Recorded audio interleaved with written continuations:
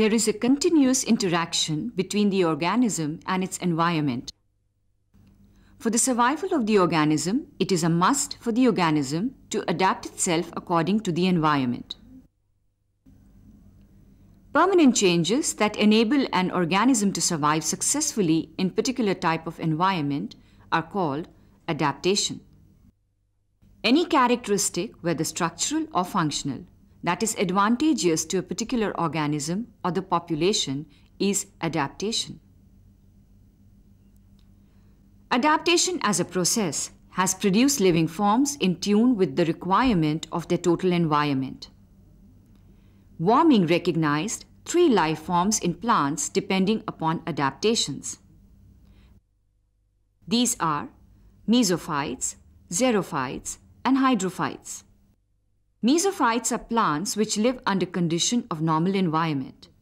They have rigid and stout stem, leaves large and thin and rich in chlorophyll. Their leaves droop down at noon and again become erect the next morning. Xerophytes are adapted to desert conditions where there is scarcity of water. They show adaptation like extensive root system. The leaves become very small and form pinnae or leaflets. The leaves are covered with dense hair. Leaf surface is shining and has leathery texture. Xerophytes are further classified into 4 categories. Drought escaping or ephemerals. They have very short lifespan of few months and complete their life quickly, setting seeds and disappear before dry season is to start. Drought evading. They evade or avoid drought due to their small size and prostrate habit.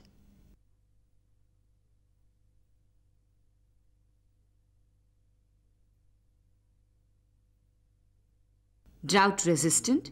They resist drought either by having small leaves or falling leaves.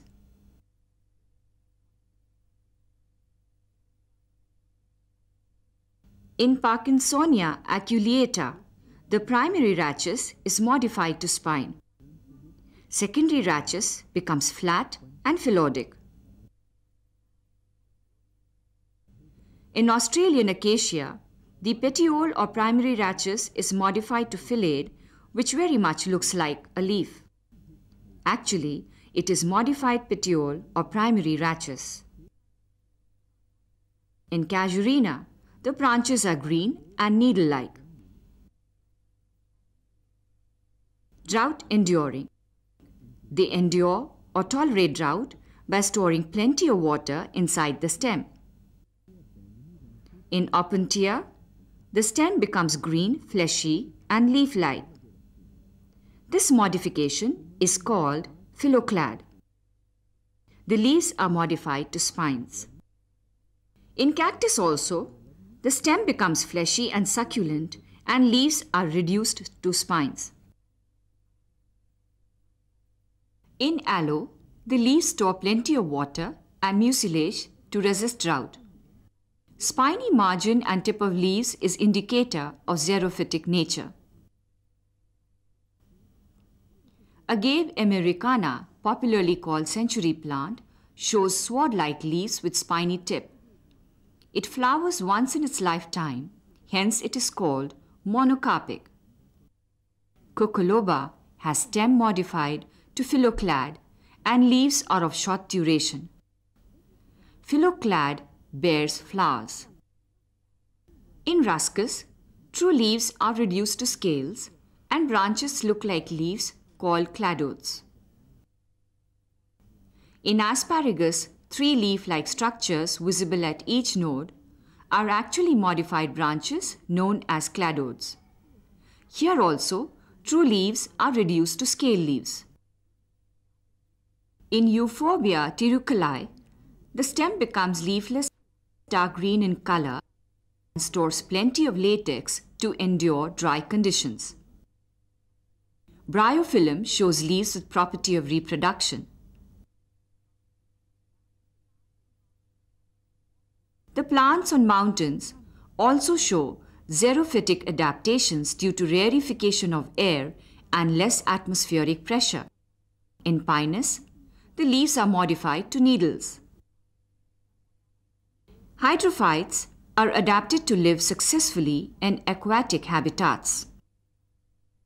Limenophila heterophylla shows two types of leaves. Leaves submerged in water are dissected, while those above water surface are entire. In Hydrilla, the roots are very poorly developed because the whole surface of the plant absorbs water.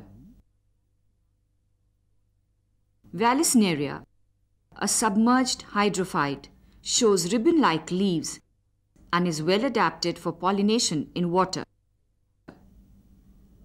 It has separate male and female plants. Female plant has ovary raised on spring, which uncoils after selecting her male partner so that seed setting can take place in mud.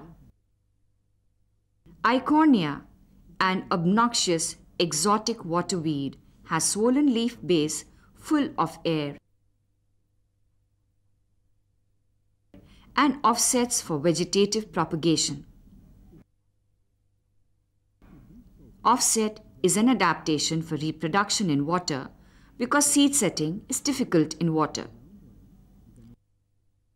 The leaves of water lily have waxy surface which acts as waterproof layer. For all organisms, adaptation is the law of life. In our life also, if we do not adapt ourselves to changing circumstances, our survival becomes difficult. We have to learn a lot from the plants as to how to survive in changing environment within tolerable limits.